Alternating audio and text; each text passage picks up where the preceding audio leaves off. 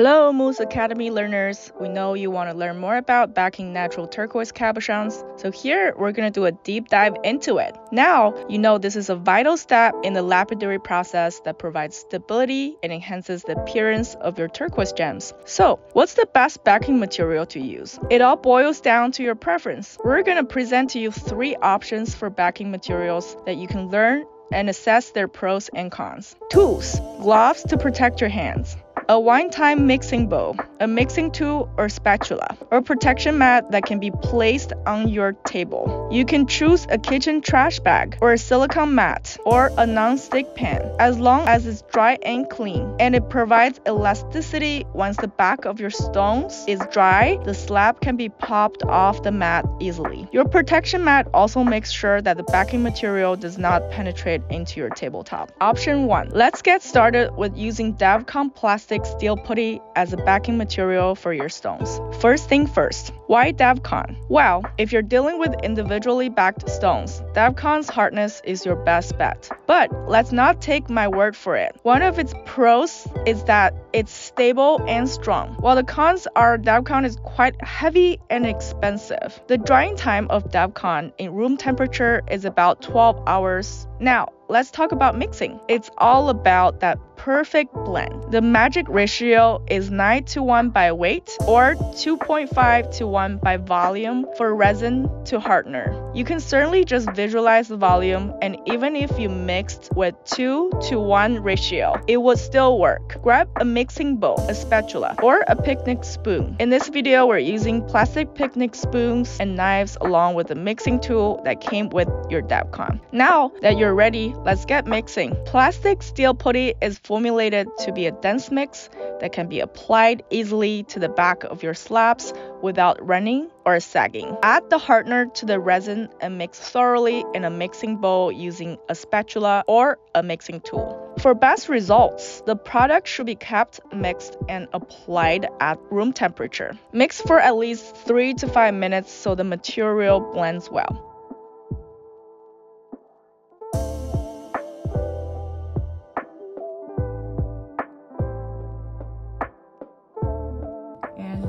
Notice that we use separate tools to scoop out the hardener and separate tools to scoop out the mixer.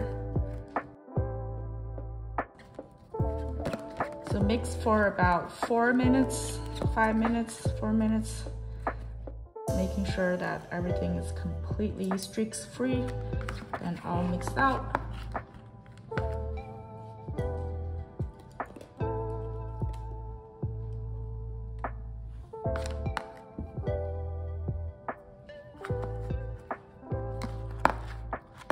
Making sure the white really blends into the black.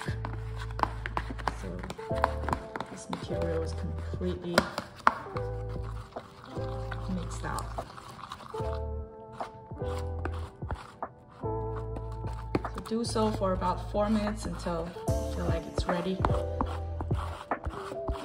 And you don't see any hardener pieces poking out.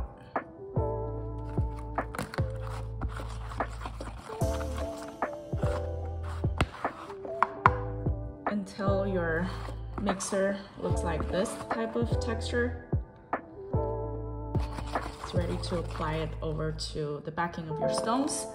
Once mixed thoroughly, apply Davcon mix right away to the back of your slabs to avoid the mix hardening or becoming harder to apply. When applying it to the back of your stone, press slowly and firmly to ensure maximum surface contact and avoid trapping air. And then press your slab with backing against a dry and clean plastic bag. Make sure that the thickness of your backing is about 1 to 2 mm or your preferred thickness. Do not press the slab all the way against the surface, as you do need to keep a good amount of backing material on the slab. Again, here you can choose another flat surface mat to place your backed slabs on, such as a silicone mat or a non-stick pan. You can check on the side to even out, to level out the thickness of the stone. This stone is actually a little thinner on the right hand side than the left hand side. and that's why we want to press on the thicker side more and leaving the putty to fill out the other side, so you can level it out a little bit just in case you slapped it unevenly. And let's do another one. So before you back it, you want to select the side of the stone, which side that looks better for you to polish up. And for this stone, because this side looks a little porous, so we're gonna fill the pore side with just sort of like a little drip of putty, like this amount. And you're gonna press it. So you can always adjust the amount of putty by lightly pressing onto the stone. Just making sure that the putty fills on every pore and every hole in the back of the stone. And making sure that it's flat and leveled, so it's not uneven. For this piece of stone slab, we see a lot of dips on one side, so we're gonna use the backing to basically fill the back of the stone. Technically, this side could be a little bit better looking because of the color, the green color and multicolored, but because it's got like imperfections here, so we're gonna fill it with the backing. So when you flip it, you can certainly polish up the other side successfully.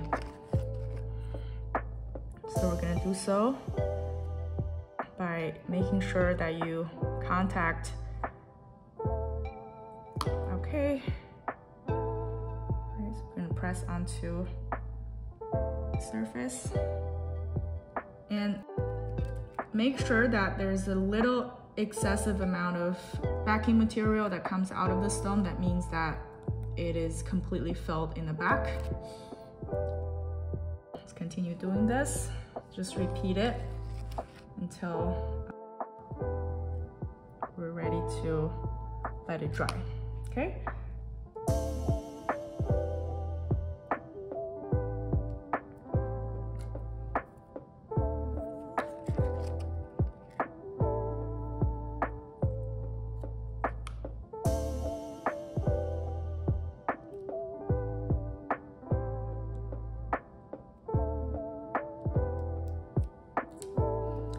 This stone is slabbed in the back, and we're gonna polish up the rough side eventually.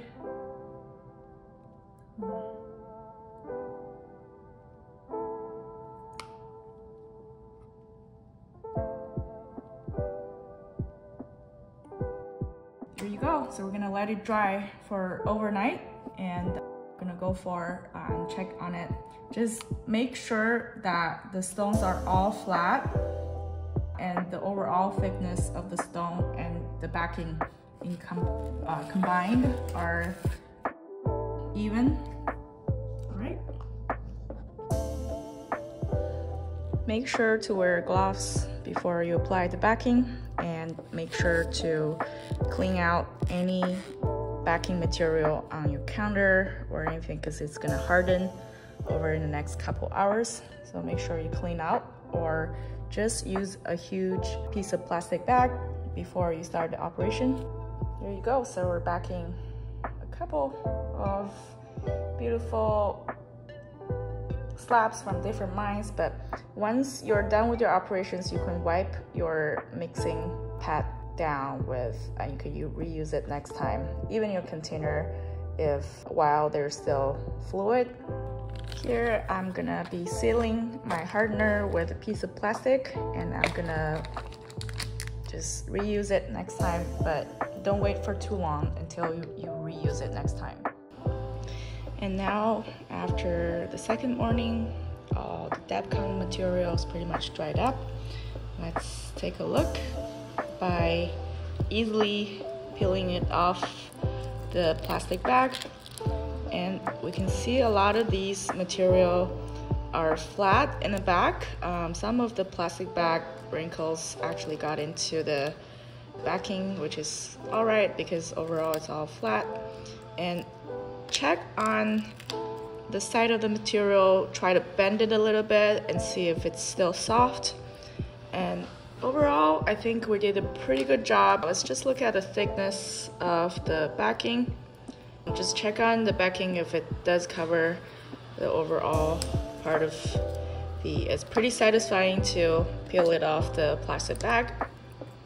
And there you go. You can dock it now to your docking stick or slap it further. You can choose to do whatever you feel like doing.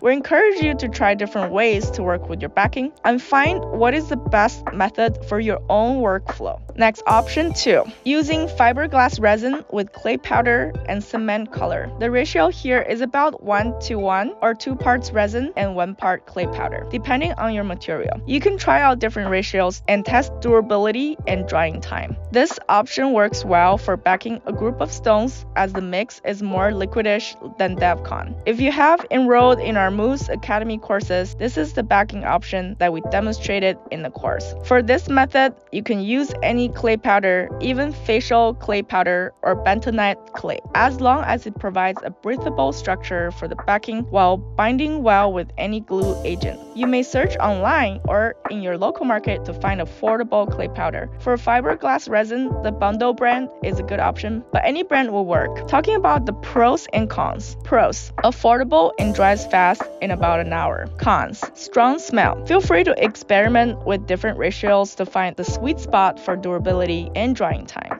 Lastly, option 3, use epoxy with clay powder or bentonite clay. You can also try a 2-part epoxy mix with 1 part clay powder or bentonite clay, or Aztec clay. The key here is to wait until everything's dry from the inside out. Otherwise, it might cause trouble when you begin shaping your slab. Pros: affordability. Cons: dries a bit slow. So here you have it, 3 options to back your turquoise cabochons. Whether you go with the stability of DevCon, the liquidity of fiberglass resin, or the patience of epoxy, each option has its pros and cons. Again, at the end of the day, you can always experiment and decide on which one you prefer. To learn more about the advanced techniques of cutting turquoise cabochons, enroll in our Academy courses on our website linked below. Happy backing, Moose learners!